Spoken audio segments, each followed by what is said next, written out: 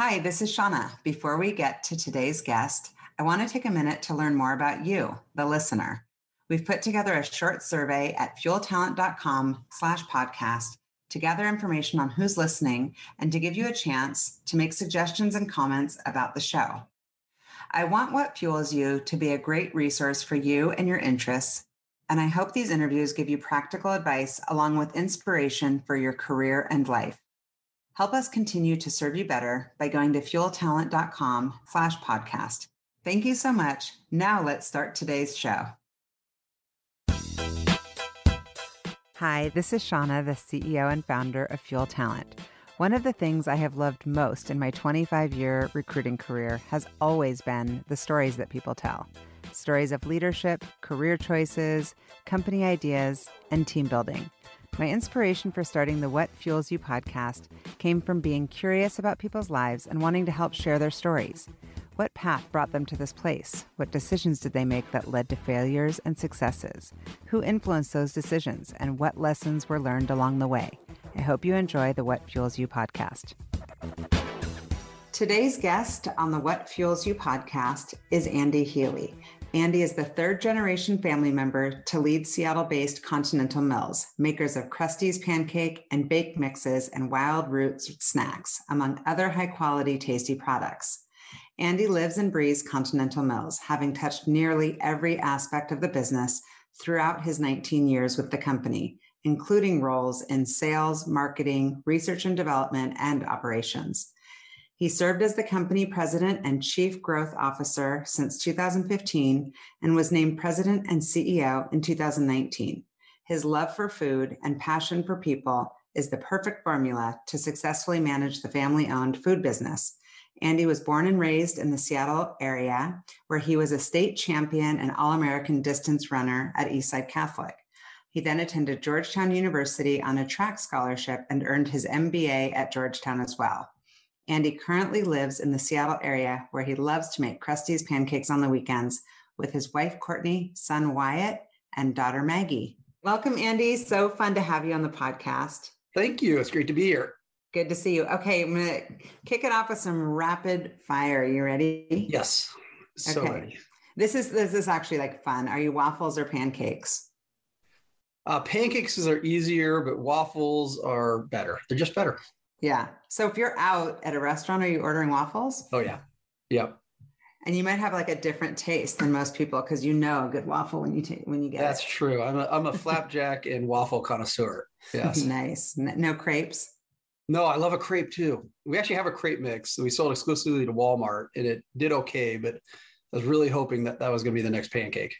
Oh yeah, I would think so. They're intimidated to make a crepe. You know, they think they need a crepe pan or whatever. I know. They're super easy and they're delicious. Well, you have to teach me. I don't know how to make a crepe. Okay, are you beach or mountains? Mountains. And if you could have lunch with anyone, who would you choose?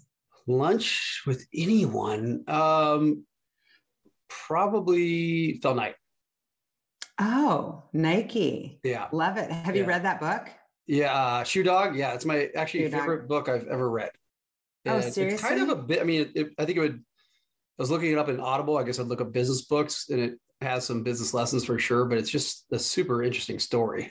I'm actually going on a trip tomorrow. I'm going to take it. My son read it and loved it. So thank you. Thank you for the tip. It is awesome.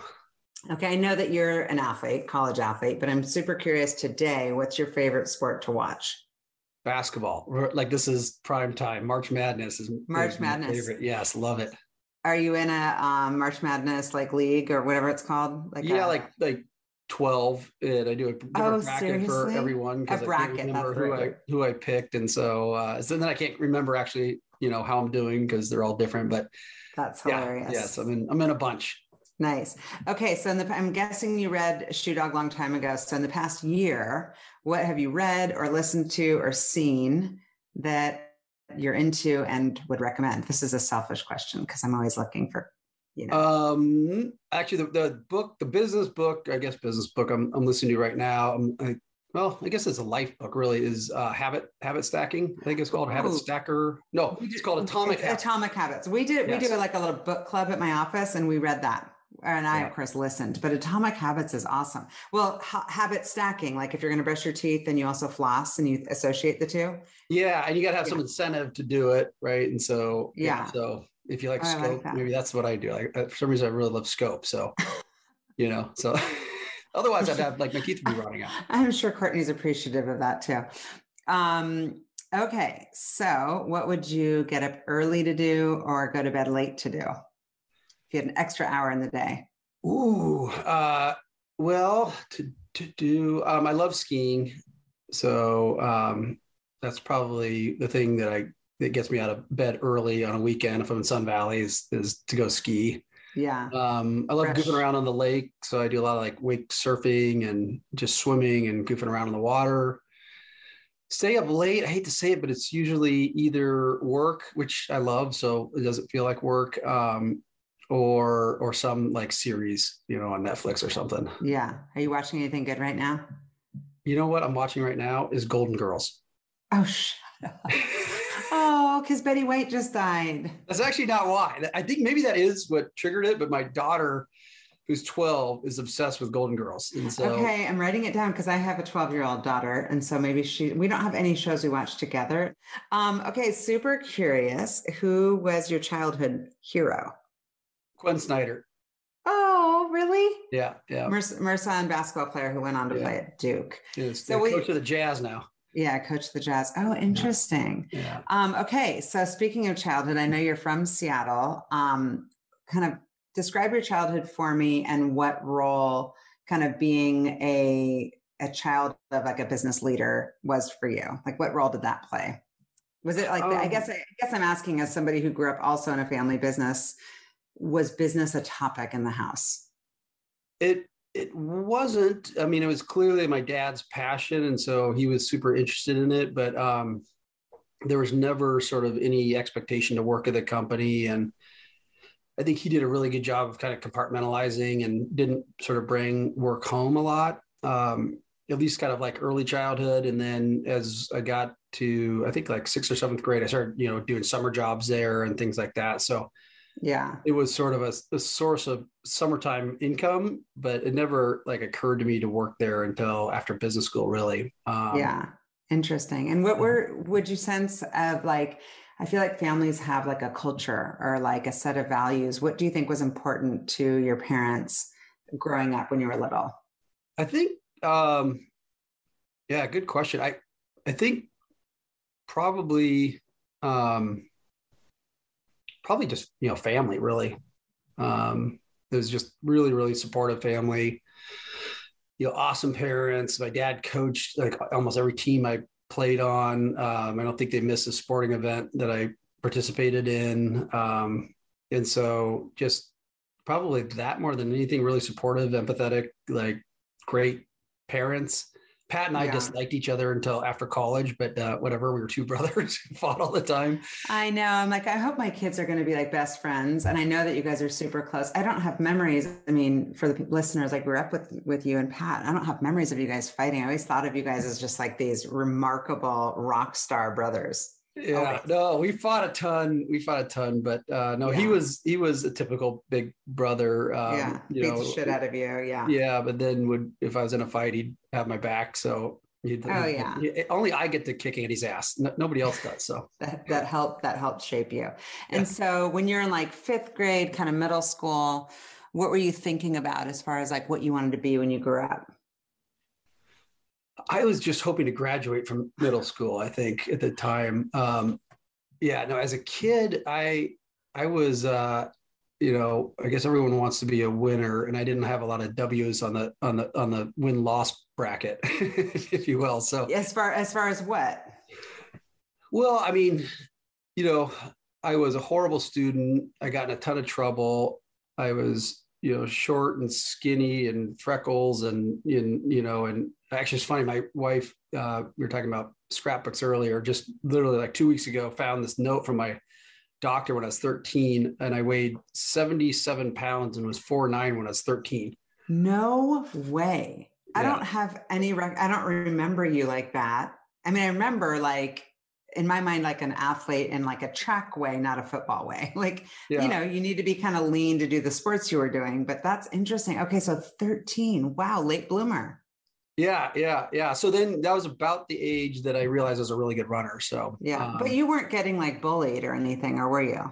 no, I had like great friends, and I was a pretty good basketball player, despite being tiny. So Yeah, you were really, like that was kind of the point only guard. area. What's that? Were you the point guard? Yes, definitely the point guard. Yeah, no one was posting me up. Yeah. So, sports athletics is kind of the one area that I had some kind of early success in. And then when I found out I was a great runner, I was like, oh, terrific. So my one special gift is distance running, like the one sport you have to do totally by yourself that isn't a ton of fun. And but that sort of probably around 13 was when I started to realize that was sort of my one special gift. Yeah. Well, that's a good gift to have. It gives you some time to reflect. Unless like now, I don't think I could run without music, a podcast, a book. Like I can't be with myself that long in my thoughts. Yeah. How about you? Are you running still? No, I haven't been able to run for like 7 years. So I had like, I think it's 10 or 11, like just real simple, but orthoscopic knee surgeries. And so, oh my gosh, 10 or 11? Yeah. So just would continue to tear my meniscus. Yeah. Throughout college, I started in high school and then throughout college and after college. And so just no cartilage left. So unfortunately I can't run. So I can't really do any I'm fun surprised sport. you can ski and wake surf. Like those things are hard on your knees. It is super weird. So I can snowshoe, I can hike, I can ski, I can bike, I can elliptical. Wow. If I do anything that requires any lateral motion, like just call 911 in advance because that's going to be bad. Yeah. No tennis. I can't run. Yeah. No tennis for you. And so what were you competing in? You said distance running, like what distance? And did that kind of help you, I guess, stop getting in trouble? You said you got in trouble. I also slightly remember that, but not in like a mischievous way, not in a like, he's going down the wrong pathway. Yeah. Most of my dad used to say the trouble with trouble is always starts off as fun. And so, most of the trouble I got into is in pursuit of fun, but right. But I pursued a lot of fun. So I love that about you. I always say, like, when we were coming up with our company values, I'm like, can't we just put fun in there as like number one? Yeah. I'm all about fun. I'm like, if I'm not having fun, like, what's the point? Yeah. You spend most of your working, at least conscious, awake life working, right? So it's gotta be fun, but it's gotta be fun. So running. So what were you competing in exactly? So I started off just track. Actually what happened is I was shooting hoops. My dad came home and said, hey, let's go on a run together. And I'd run with him occasionally. And so he comes out like an hour later and I'm walking in and he says, well, we're going on a run. I'm like, I thought you meant like in 5 minutes. I'm exhausted. I'm not running. And he said, you committed to running, so you're going to go on a run. And so I took off and I ran our normal little course and I came back. He said, you cut the course. I'm like, no, I didn't. He said, well, that's impossible because you couldn't have run to that point and back already. I mean, so I did.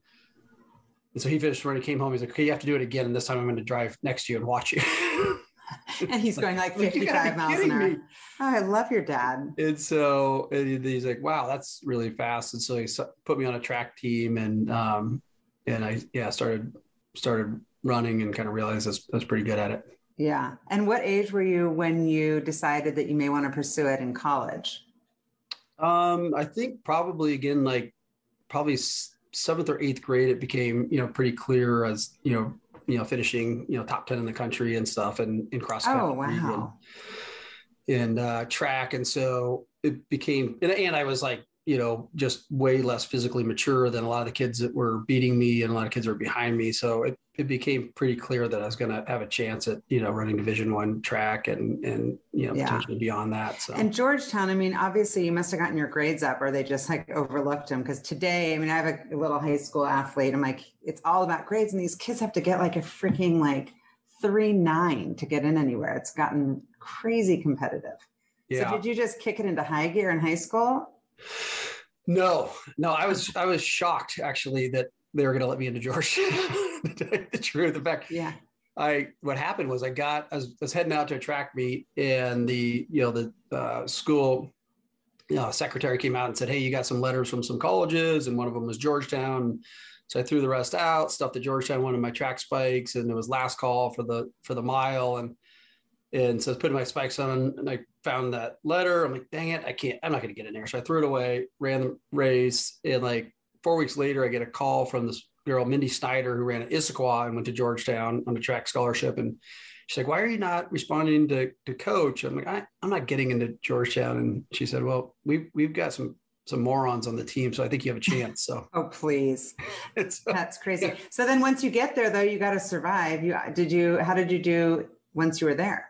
Yeah, it was really hard. But yeah, I just, sort of knew that's where I wanted to be. I wanted to stay eligible. And so, I just had to study a lot harder than I did in college. And, I was an English major and an art minor. So, if it was one of those majors where if you put the work in, you're going to do fine.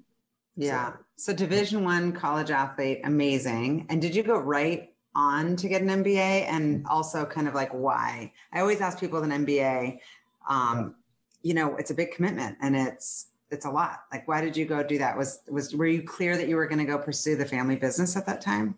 No, not at all. What happened was, well, first of all, at my senior year, some friends and I started this, it was like a web design development company when everyone started a web design development company. And so we kind of goofed around with that my senior year, but I was an English major because I thought I wanted to coach track and cross country and be an English teacher at my old high school. And so after I graduated, I moved back to Seattle, kind of shadowed my old coach who was an English teacher and coached cross country and track. And this will give you a sense for sometimes I don't think things through very well. So I think I was like 3 weeks into it. And it finally occurred to me that all I was doing was like screaming at kids who didn't want to be there. Right. The boys were there because they didn't make the football team. Their parents couldn't pick them up at 3:15.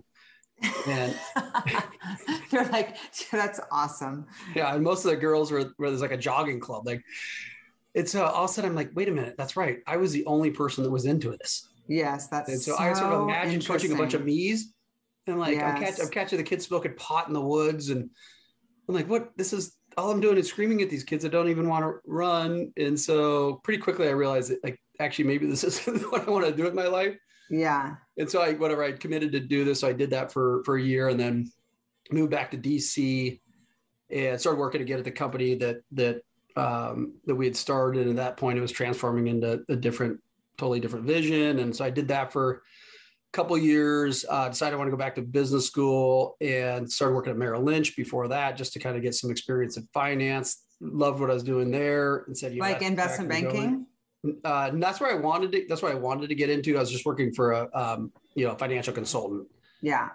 And so more like but wealth I got enough advisory of a flavor for it that I thought this is fun and interesting.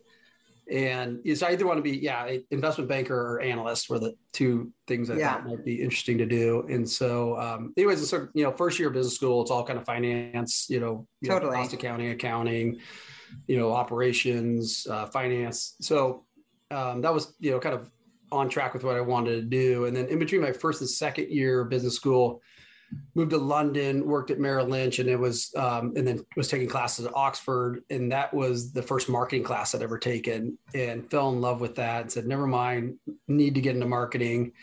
So second year focused on that, graduated in 2001, which was, the economy was a disaster. Wanted to work at Nike, only place at Nike. They were actually letting a lot of people go, but Nike Golf was just starting up. So they had like 12 employees. That was the only, part of Nike that was hiring. And I met with this woman who was heading it up and she's like, well, that's terrific, but you've never had a marketing job. So why don't you do that first and then come back and apply? And so that's how I got into the family business. I called my dad and said, hey, listen, I can never be passionate about muffins and pancakes. But I do need some marketing experience. Do you have any junior roles open? And I said, I'm here for 2 years. That's it. And then I'm going to move down to Oregon, work at Nike. And so 20 years later, I'm still at Continental Mills and kind of learn that, it's, for me at least, less about the actual product category. And it's more about like, are you really proud of the products that you're selling? And do you like the people you're working with? And I've been really blessed. It's so interesting because you think about these like sliding door stories, right? Have you seen that movie with Gwyneth Paltrow? Like if you take a left, you got to watch it. You write it down, watch it. it's just about how you make choices in life, and like the outcome is just so crazy different. I also wanted to work at Nike. I wanted to be an econ. Do you remember that program? It's No. Nike. It's Nike spelled backwards, and you basically go around the country. It's like the coolest ass job, and sell Nike products to. Oh, wow. I got to look it up and see if it's still even in existence. But I had an obsession with Nike because I was also a Division I college athlete, and Nike was like the company. I still is. I love Nike. Yeah. But yeah, it didn't happen. And then it's like, here I am. And all the things that have happened in my life would never have happened if I had moved to Oregon. Right. Yeah. Yep. Crazy. So you started there thinking it's going to be a couple of years. Was it extra pressure to kind of make sure that you were, working extra hard since you were the boss's son? Yes and no, I guess. I mean, I think I just was ingrained in me at that point, through athletics and everything else that, to work hard. And so I think I've always had a pretty good work ethic. But yeah, I was very conscious of, not ever wanting to be perceived as doing anything, less than working my ass off. And so, I guess the answer is yes. And then, I just jumped around to a bunch of different roles. And you've had so many, I mean, sales, marketing, ops, like everything, but I want to get into all that. But first, for people who don't understand, the history of the company, it's such a cool story. I guess, tell me some of the origin story of the company. Yeah. So the origin story is actually super, super cool. So yeah, I love it. This Rose Charters, like I was researching, I'm like, this is so cool. Yeah. Yeah. So this like badass woman started a food manufacturing company in the depths of the Great Depression in 1932, when, it was probably atypical for a woman to start a business, let alone a manufacturing business, on South Jackson Avenue, by the way. It was the first manufacturing facility. And so anyways, yeah, so she started up, not a family member. And how my family got involved was my grandfather's uncle, there was a different term for it, but it's basically an investment bank, had invested in the company, and he didn't know anybody. He was out of Chicago. He didn't know anybody in the Seattle area other than my grandfather that he kind of knew and trusted. And he asked him to be on the board. And eventually Rose wanted him to kind of step into the president CEO role. Couldn't really pay him much. So she just gave him equity. And so that's how my family ended up kind of getting involved and having equity in the business. When my father took over, the business was losing money, on the verge of bankruptcy. And so he ended up, through government bonds, ended up buying out all the other equity owners. And so it was ended up at that point being like something like 98% owned within my family. And then he was CEO for, I think, 45 years. Incredible. And And did he and his dad have a good working relationship? Like these family businesses are always so fascinating. And as you know, we had an implosion of a family business story. And I always think it's much more complicated. Oh yeah. Yep. For sure. But I think they had a pretty good working relationship. There was a time that my dad had shared with me where he was going to leave the company and he was just not getting along with his father. And it got to the point where finally his dad, brought him into the office and said, "Hey, listen, I think you either need to run this thing or you're going to leave." And he said, "Yep." And so my grandfather stepped aside and would still come into the office every day, and he kind of opened the mail and all that. But and we all know those stories, right? Yeah, check the mail, make his rounds. Yeah, yeah. But it sounds like he was really, really good, and I think this is really challenging for people to do that have been running a business for a long time, to truly get out of the way. I think it's probably even more challenging when it's your son, right? And you know all their flaws, and you're used to telling them what to do, and so that's for sure one of the things my dad always talked about, my grandfather, and just being really appreciative is when he chose to step aside, he truly gave my dad total autonomy to run the business. That's amazing. We'll talk offline. We have a similar story, but it didn't happen that way. My grandfather didn't move aside and get out of the way. So that is amazing. And so I did read like in around 1962 that a lot of the company was supporting military troops. Yeah. And also that like the idea was basically to just be able to have a product where you can just add water. Like you don't even think about this concept now. And it's such an easy product. Yeah. And also so helpful for people that don't have a ton of money, that you can just, all you need is water and you're surviving. Like, yeah. Especially during the depression and all that. And, I mean, it's crazy to think now, but that was like a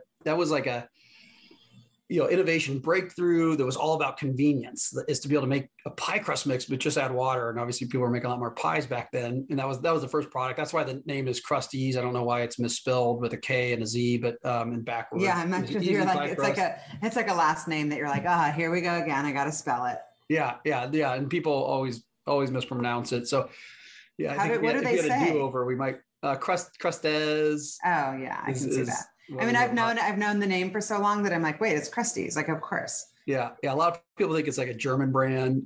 And so I think if we had a do-over, we might come up with a different name. But anyways, that's the name that and so the business origin story is, so your dad brought it out, and it was like, basically, what was the company producing at that time? Like, pie crust and pie crust. Well, yeah. So, again, Rose started with just add water pie crust mix. That was the first of its kind. And then she started the first ever just add water pancake mix as well, which was developed at the University of Washington. So those were kind of the two flagship products early on. My dad's kind of claim to fame, which I think is, what gave my grandfather confidence that he could run the business. Because my father was a disaster growing up, got kicked out of Blanchette. He was just there weren't a lot of indicators that he was going to be a wildly successful business person.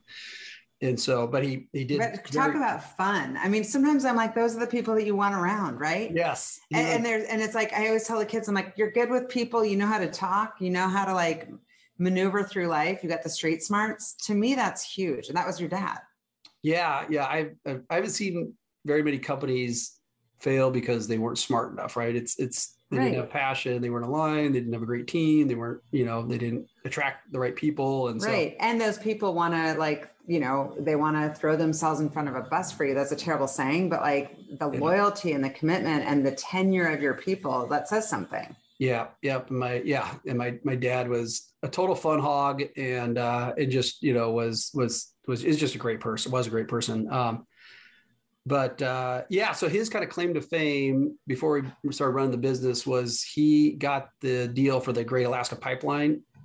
And so he beat out the Pillsbury Company, which was the dominant supplier at the time of all baked mix products. And I won't say he lied, but he definitely exaggerated what we could do to get that business. So we didn't do muffins or brownies or biscuits. And he said, oh no, we can do all that stuff. And we didn't have any formulas or anything else, and won the bid. And so then we quickly had to sort of expand our portfolio to a full line of kind of all flour-based mixes really rapidly to get that business. And that, I think, tripled the size of the business at the time. Something like 40,000 people working on the pipeline. And the one thing, it's hard work, but the one thing they gave people was just, the food hall was open, 24/7. You could get up in the middle of the night and have a steak. You could have, brown, whatever you wanted. It was carte blanche. And so it was a huge business at the time for them, and expanded the portfolio. And that's really was the trigger for sort of enabling us to get into all these other categories in food service and in CPG. But at the time, we were still pretty much a food service regional business and a CPG regional business. I mean, until really just before I started 20 years ago, we were still pretty much a West Coast company, and heavily concentrated in the Northwest, with some distribution down in California, and some distributors took us elsewhere, but we didn't have sort of any, salespeople out East or anything else, driving the business. Right. And I think that, your dad being able to kind of fake it till he makes it and sell is an incredible quality, but then he had to operationalize it and execute and hire people and figure out the manufacturing and figure out the formulas. Like, that's not nothing. That's incredible. Yep.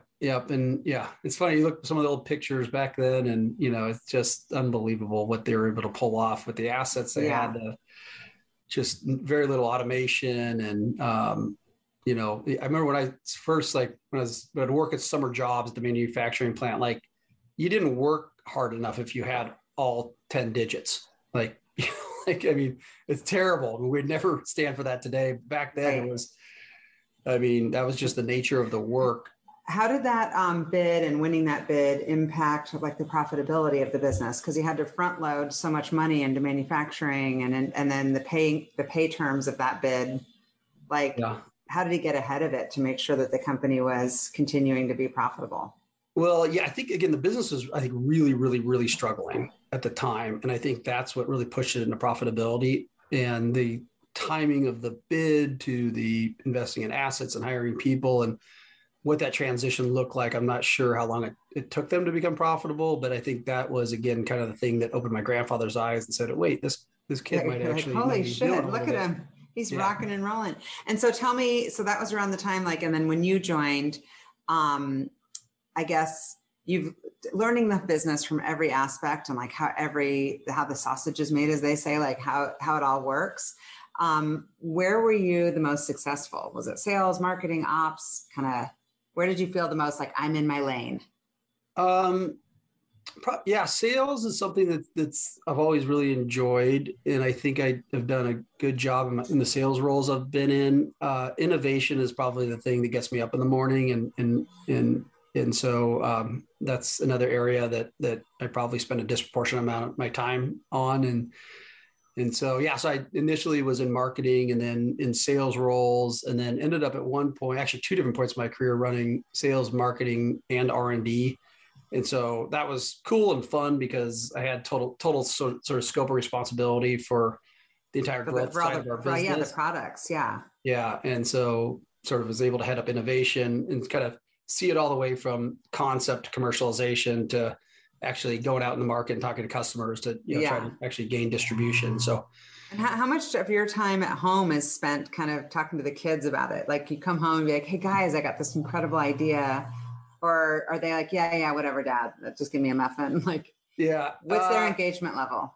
I think they're kind of interested in the branding and marketing side too. I mean, I think a lot of people are, right? It's just, it's a tangible, it's the cool part, stuff you see in the market. And so, their eyes will roll over pretty quick when I start talking about, trying to hedge our commodities or something like that, but, or a new, Cartner asset that we're putting into Hopkinsville or something. But if I talk about, Dad, hey, we're coming out with this frozen Red Lobster biscuit, they're like, oh, that's cool. Can I see a picture? And what's the packaging look? When can I try a sample? And then, a lot of our products just, are really weighted towards the demographic is basically moms with kids. And so, and it's really, trying to, create something that they can be proud of to serve to their kids and have that connectivity with their family. And so it's inherently, products that kids love, brownies, cookies. Well, we've got a ton of products. We've got our whole pantry is all Continental Mills products. So tell the listeners what some of the brands are that you, that fall under Continental Mills and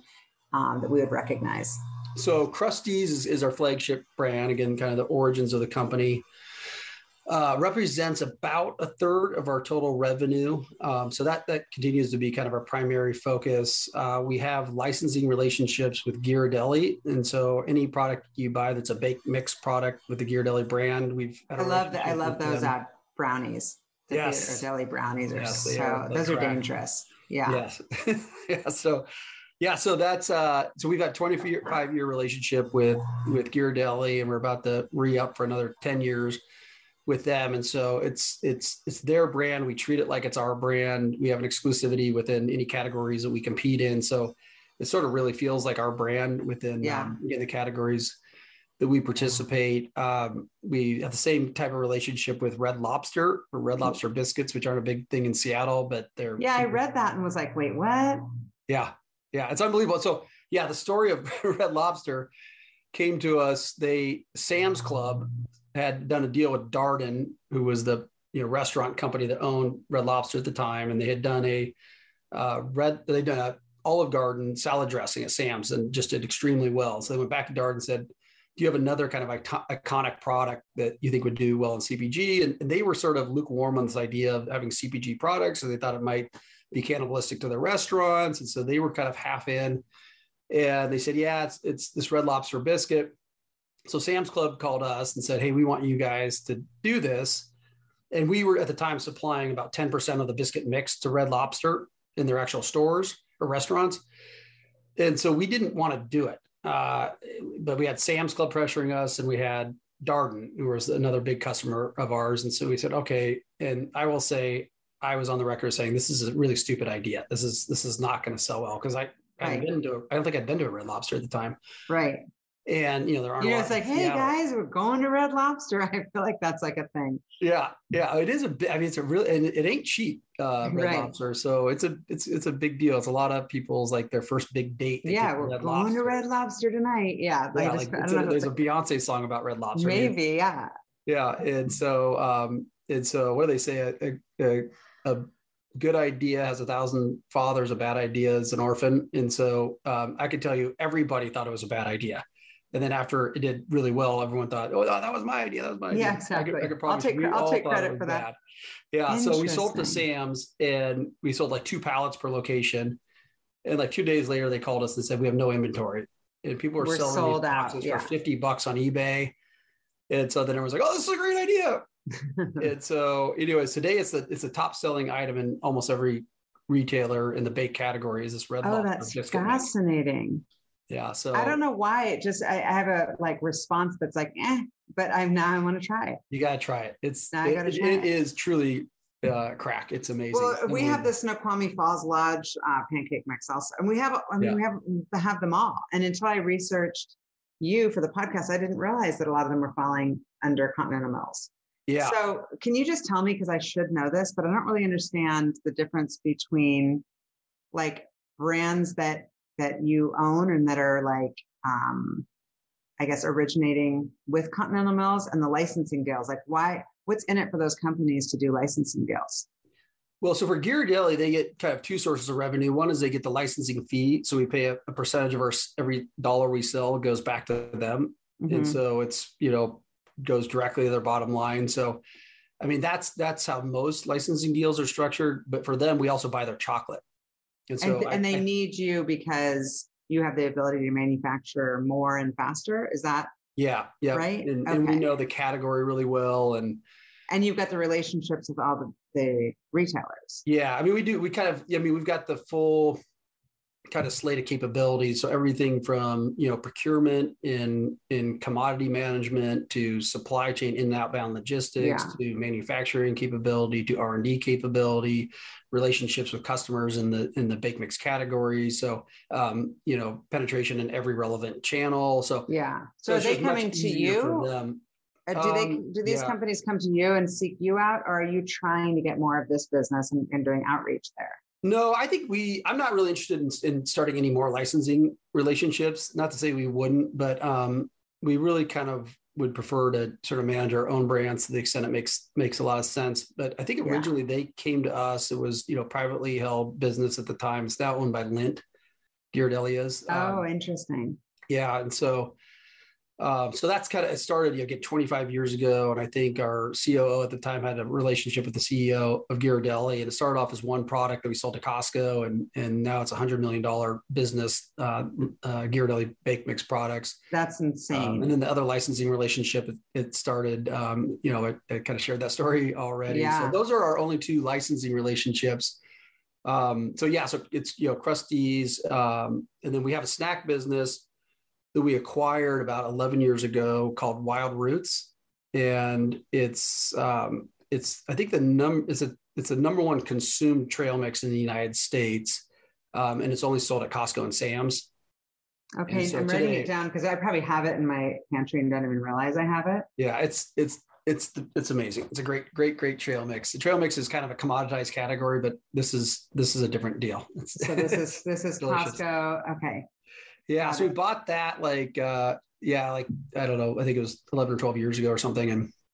And that's been this big growth opportunity for us. We were finally taking that brand outside of just Costco and Sam's. And so we're testing it at 2 retailers right now, and it's doing really well. So we're kind of doing a proof of concept that it can survive and thrive outside of the club channel. And so that hopefully is a vehicle for sort of incremental and hopefully some significant growth beyond kind of the flour-based business that's our core business. Right. So you talked about commodities a little bit. Obviously supply chain and just everything has just gotten turned on its head in these past couple of years. How has that impacted the business? I know your business is up, overall revenue wise, but how's the back end working for you? Oh, it's just so challenging. Everything from obviously with COVID and just people like physically being out because they either had it or were exposed to it. At one time, we had like 40% of our Hopkinsville facility that was out, not necessarily because they had it, but they'd been exposed to somebody that had it. In the manufacturing plants and just different areas. Yeah, because I mean, obviously they don't have the luxury of working remotely, and so and that's where 2/3 of our employees work, is in our manufacturing. How many total employees do you have? About 800. Yeah, so 2/3 of those are in these plants, and so that obviously slows things down. Yeah, when they're out, and what about getting the actual product? Yeah, so most of our products are sourced domestically, and so we didn't have some of these nightmare supply chain challenges that a lot of companies have had. But what really has happened over the last 6 months is just, it's not that the materials or sometimes the manufacturing assets, carton or whatever it might be, isn't available. It's just the lead times have like quadrupled. And so kind of any sort of instantaneous capacity is not instantaneous anymore. Yeah. And so it just supply chain disruption, material availability has been super delayed. People out with COVID, just more challenging to recruit than ever before. Our retention levels have actually been relatively good. I mean, higher turnover than we're used to, but usually, short-term employees that, came in and then left. So recruiting, retention, the existing employee base, being out with COVID, packaging and ingredient availability being slow, and then just inflation is it's going crazy already before this whole Ukraine thing. Russia, I mean, on steroids now. Yeah. But, and do you, Andy, have to be the one to kind of talk to your customers, like calling Costco, like, hey, sorry, we can't get you? And I'm sure Costco's been great. We had Richard Galanti on, the CFO, on the podcast, who's awesome. Yeah. But like, how understanding have these companies been that you partner with, and how has that impacted, I guess, relationships? Because it's become so human, and like seeing how people deal is like you see them through the bad times and you learn a lot about people. Yeah. And it was super interesting on the front end of COVID as we were having to take price increases and everybody else was, and we led in our category, which normally we try to follow there's strength in numbers, and particularly if you're not tip of the spear announcing a price increase. But we were the first to announce a price increase, and it was the first time that I'd seen customers act completely irrationally and saying, well, we're not going to accept this. We're going to kick you out. We're going to eliminate your entire brand from, customer X, Y, or Z. And we're looking at them saying, well, like most of our buyers are also the buyers of flour and sugar and the commodities. Right. And like, so wait, if you guys have better contracts, can we draw off? You're like, and how are you planning on getting this then? Yeah. And so eventually they accepted the price increases, and now we're in the process of announcing another price increase. And I think most buyers have their kind of giver shitter has broken, and they're like, okay, I'm done fighting this. Like just, okay, whatever, what is it? And so it's just interesting, a year ago, our price increase was, fought tooth and nail. And this time I think these buyers recognize that, they're not going to have suppliers if they don't take their price increases, and it's changed, and people just have to be nimble. They have to be flexible. And then just the human side. It's like, really, we've had this long-term relationship, and you're going to act like this? Yeah. And now you said, you brought up Costco. Costco was awesome. And they're super classy. Awesome. I mean, they're not going to let you get away with anything that isn't justified, and they're smart, and so they want to look at your ingredient decks. They want to understand your contracts. They want to understand how covered you are on any given commodity. And so they'll go into the weeds to really understand. But if ultimately the price increase is justified, they're going to support it. They want their vendors to be successful, and that's been the nature. A lot of people say Costco's so tough. I mean, they are tough, but they're tough. But once you're in, to be fair. I've heard that from so many people who supply products to them, and it makes me more loyal to them because I know that their products have been vetted so much. Right. Yeah, I'm like, oh, well, this has clearly been through the ringer. If they're going to be carrying it, the quality is going to be there. How would you describe the company culture? It's going to sound like all the things that everybody else says. We That's care okay. deeply about our employees. And I think maybe even more, or at least equally as important as, me and my leadership team and the executive team and the VPs and the directors caring about their employees, like the employees care about each other and they really have each other's backs. And I think part of that is a function of just our origins, being a family-owned business, being sort of really sort of, having a small scope of focus around what geography we were looking at. And so kind of everybody was from the same area. Our corporate offices were integrated into our manufacturing facilities. Oh, So there was a lot interesting. of overlap.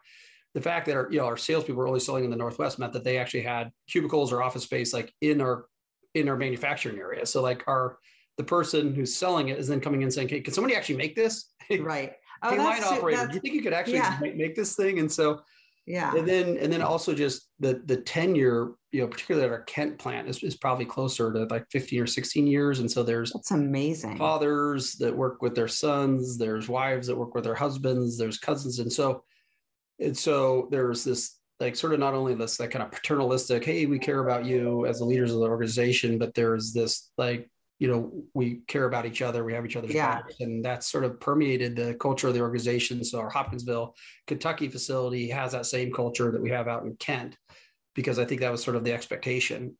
Yeah. Well, that says a lot about the company that people are recommending their loved ones, right? It's like, Yeah. this is such a cool company. You got to come work here. And I am curious because when I think about baking anything, it's a warm, fuzzy feeling. And so it's like probably there's probably a thread throughout of like the types of people who are successful there are warm and they're interested in like what you're actually doing. Yeah. And so are there kind of, aside from being caring, are there attributes that you see as far as like who would be successful there on the corporate side, not necessarily manufacturing on the plants, but like the leadership team? Are there skill sets that you're like, this makes a good Continental Mills employee?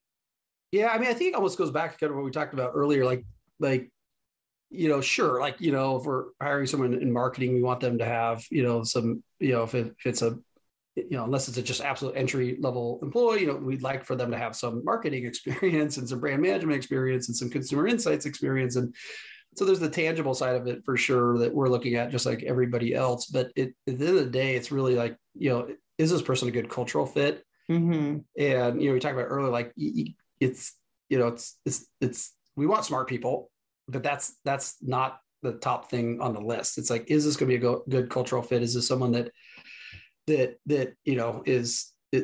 holistically, thinks about the welfare of the total organization, someone that is curious, wants to grow, somebody that, we say, we're not expecting this of you and we're not going to, be mad at you if this doesn't end up being your career, but we want you to retire here. Yeah. And so that's kind of the mindset, is we want someone to fully kind of buy in to this company and buy into our culture. Yeah. Well, and some of the other things that I think you probably feel pretty good about, which also I'm sure permeates into the culture, the ways that the company gives back. Yeah. How is that thought through? Is it coming from the top down, or some of your employees saying, hey, these are important organizations for us to support? A little bit of both.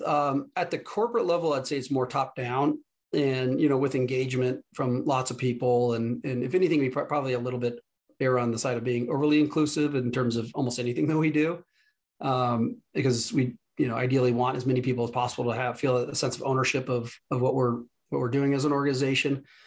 And so initially, really kind of our philanthropic strategy was all oriented around kind of food-based nonprofits. And the thought there is that, anyone can kind of check, but we can have a disproportionate impact on all things food, right? Just because we can donate products, we can provide expertise, we can, help with supply chain issues. And so Fair Start, Food Lifeline, Union Gospel Mission were sort of our 3-pillar partners, and they still are. The sort of new thing for us is Boys and Girls Club is probably going to evolve to be our most strategic partner, and that was really kind of actually born out of a lot of this DEI stuff that happened and the social movements that were taking place. And frankly, I wish we had a more diverse leadership team than we do. And we have a process in our recruiting, process where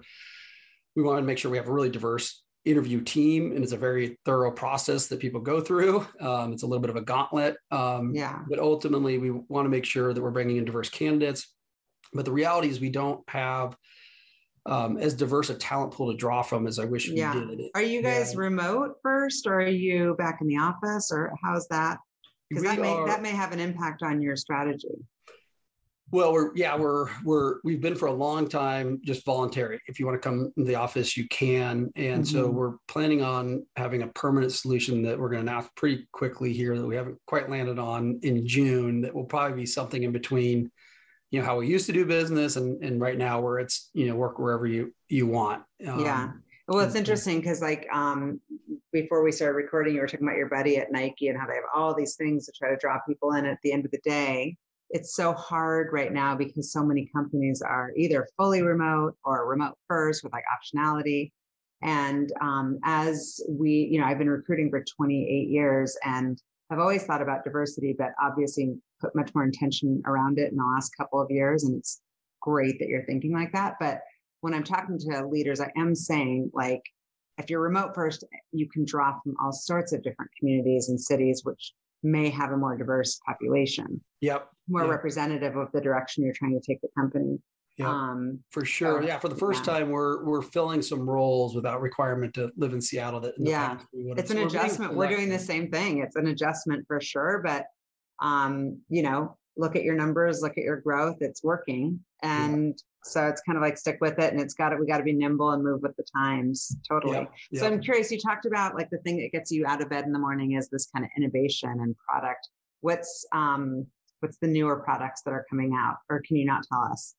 Oh no, I can share. So I think the thing I'm really excited about is on our core business. So we're coming up on our 90th year in business. We started, the company was called Krusteaz initially. It wasn't Continental Mills, and yet we've never invested in any meaningful way in the Krusteaz brand. And so we kind of put in perspective, in 2017, I think we spent $1.2 million on social and digital. This year we'll spend about 15 million. Oh my gosh. Yeah. So we've been kind of gradually ticking it up. But we want to get to the point where we're spending north of $20 million on a consistent basis, which is sort of an almost always on and national reach threshold is kind of what we're told through our agencies. So that's our goal. And so just the sort of growth we can gain through sort of household penetration and distribution on our core business there's tons of upside. And so where you might see at Fred Meyer or QFC or any kind of these Northwest retailers, you might see 6 Krusteaz muffins and 2 Betty Crockers. You go to Publix in Florida, and you're going to see the opposite. You're going to see 6. So just the distribution gains that we can sort of accumulate without adding a single new grocery store, just getting more of our SKUs on shelf.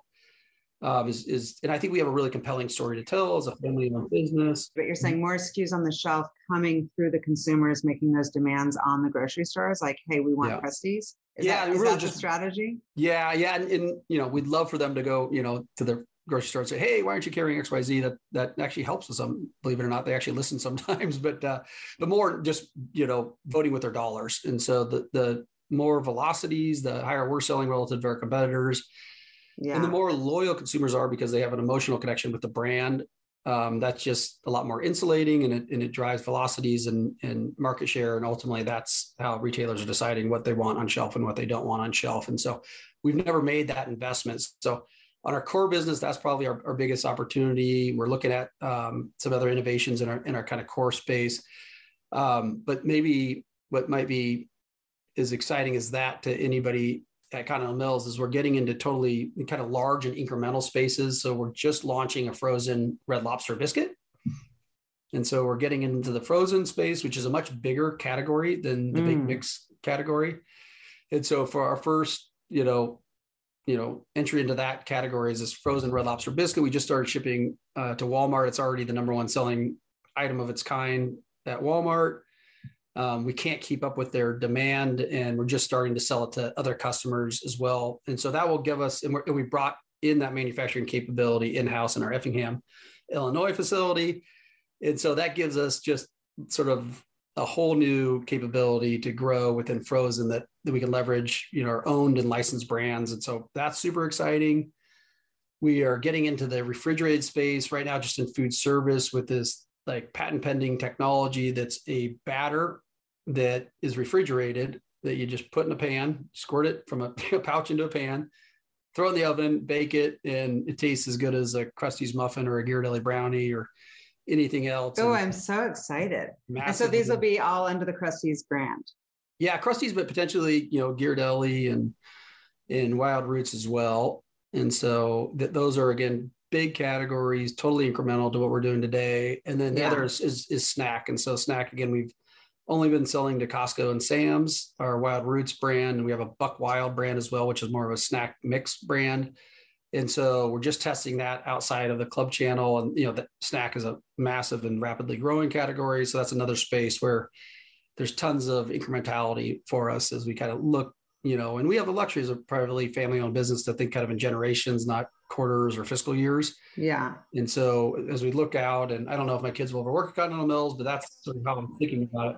What if the kids don't want to get into the business? What do you do? It's like, you have to have them do it. You have to have them keep going. Yeah, maybe. I don't know. Or maybe Pat's son will do it. I mean, who knows? Yeah, it could be. Or I got cousins who have kids, and so I don't.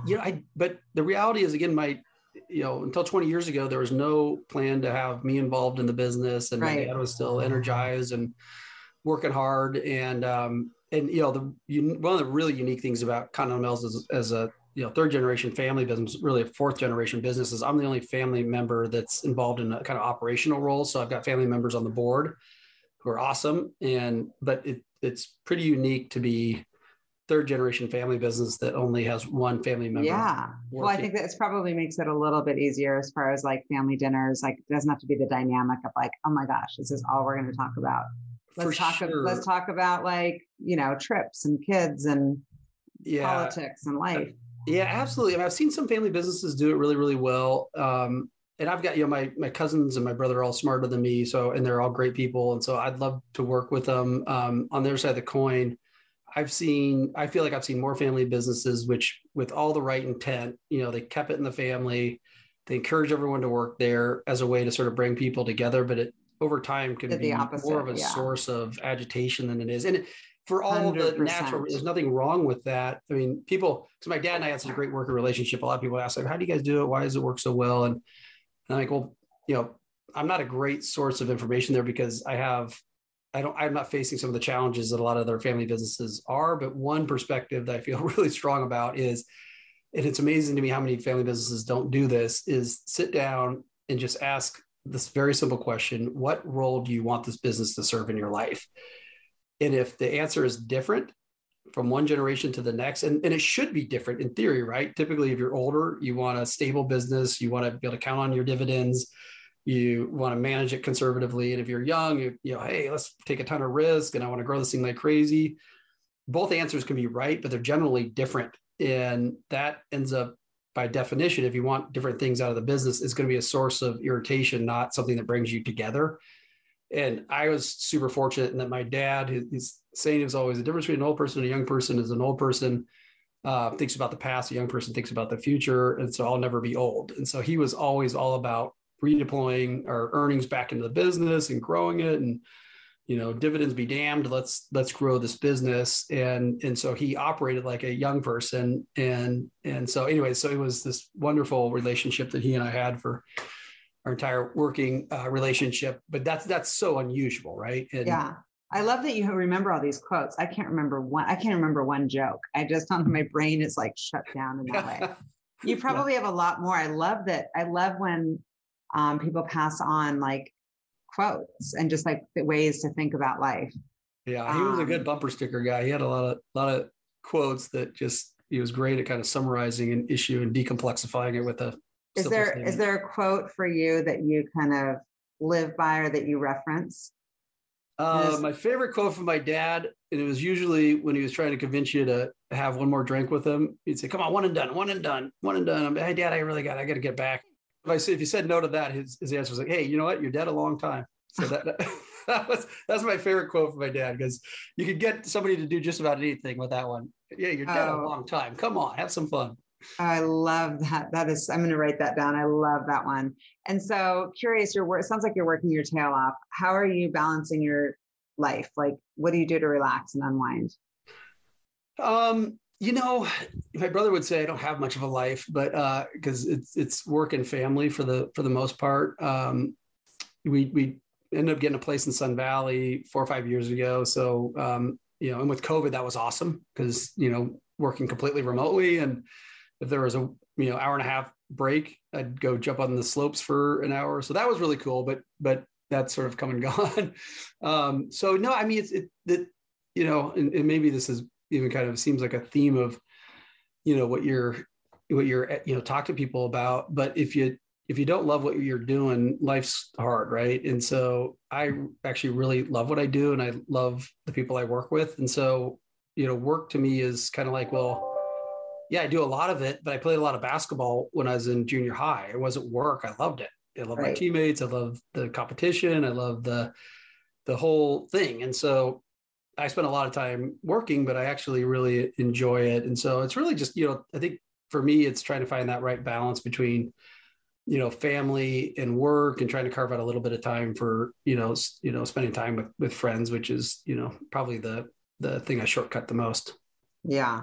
Well, I'm sure everybody wants a little piece of you. So you're getting spread too thin. You got to prioritize in some way. So my final question for you is, what fuels you?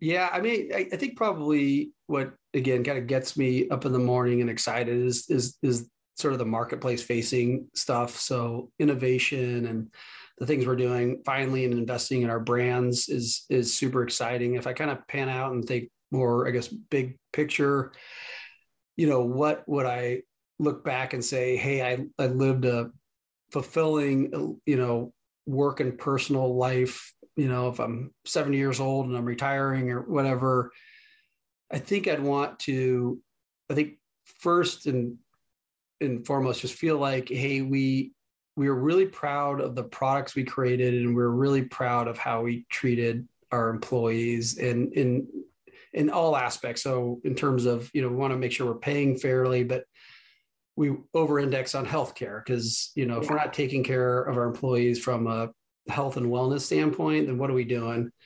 And then I think the other area we kind of maybe over-index on is really setting people up to retire well. And I think for me, that's important because, it'd be important anyways, but particularly at Continental Mills where the tenure is so high. I mean, people are dedicating their lives. And, as we talked about earlier, like the majority of your non-sleeping life is spent at work. And so people are really dedicating their lives to this company. And if they don't retire well, we don't do everything in our power to set them up to retire well, then what the hell did we do? So yeah.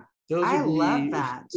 I want to kick General Mills' ass, and I want to, have all sorts of success in the marketplace. But if I look back and I failed at that, I would be disappointed. But if I failed at taking care of people and doing the right thing by our employees, I'd be devastated. But that's why people love working there, and that's why you've built this insane, kick-ass company. Like it's so cool to watch. Yeah, it is. It is a great place to work. And there's a lot to be proud of. And, I think, the difference between a statement and policy is consistency. And so we say all the same thing every other company does, but I think we effectively have walked the walk for 90 years. And I haven't stated the company because it's my family's business. I've stated the company because I love the company. Thank you for listening to the What Fuels You podcast. Be sure to subscribe, rate, and review on iTunes, Google Podcasts, or Spotify, and follow us on social media to keep up with the latest news and episodes. You can also contact us at podcast@fueltalent.com to provide feedback, ask questions, and share topics or guests you would like us to cover in the future. We hope you feel inspired by our guests and that we have helped fuel your day. Join us next time for another episode of What Fuels You.